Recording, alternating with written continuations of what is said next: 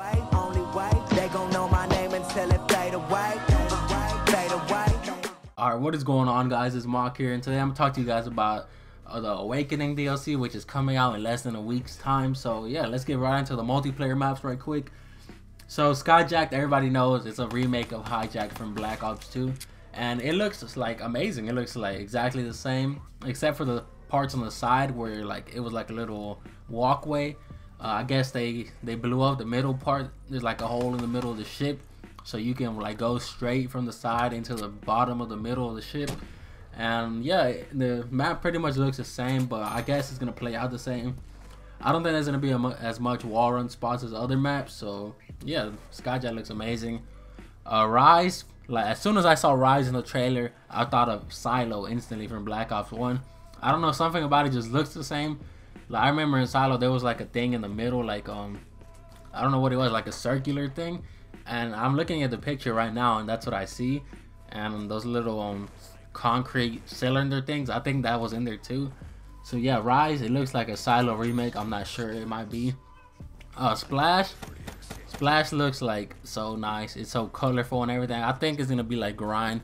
I hope it turns out to be like Grind, because Grind was like one of the best maps in Black Ops 2.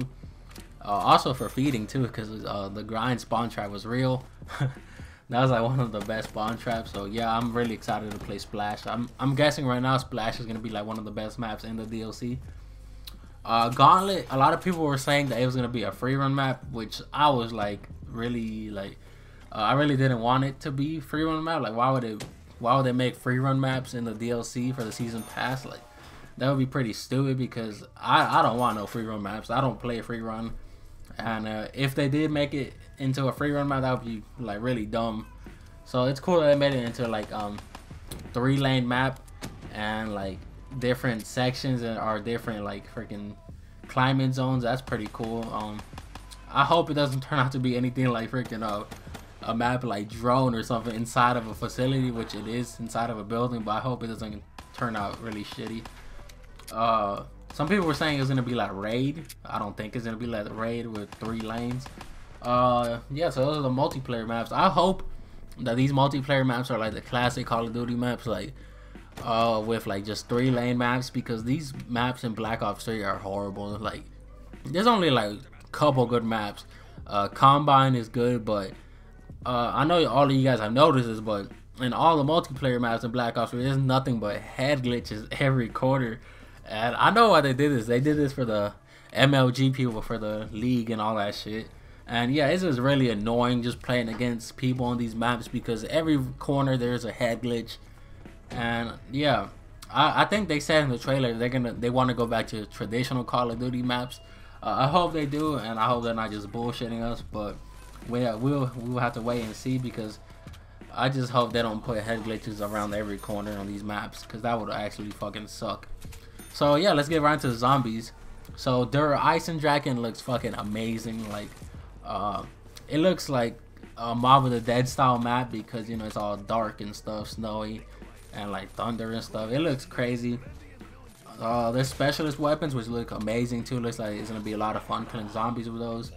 But the map itself, it looks complicated as hell. Like it's gonna be a lot of Easter eggs and stuff like to do, which I really am not a big fan of. I like the traditional Call of Duty zombies, like Ascension. That was my favorite map like ever, I think, in zombies. Ascension, Moon, Kino der Toten. I like Buried from Black Ops 2, Mob of the Dead 2. I like those maps because you really didn't have to do a lot like in order to advance. Like in these new maps, you have to do so much. Like you have to do these rituals, build stuff. You just gotta do a lot, and you gotta put a lot of time into zombies to be like good at it. And I understand why they did this, because as zombies players, like if you're a strictly zombies player, of course you're gonna want more content and more stuff to do, and like just more intricacy. And I understand why they did this. So yeah, they just like they want the zombies to be its own mode. Like zombies is so intricate and detailed at this point that it could be its own game. Like Treyarch could make like just zombies on their own zombies game, people would buy it.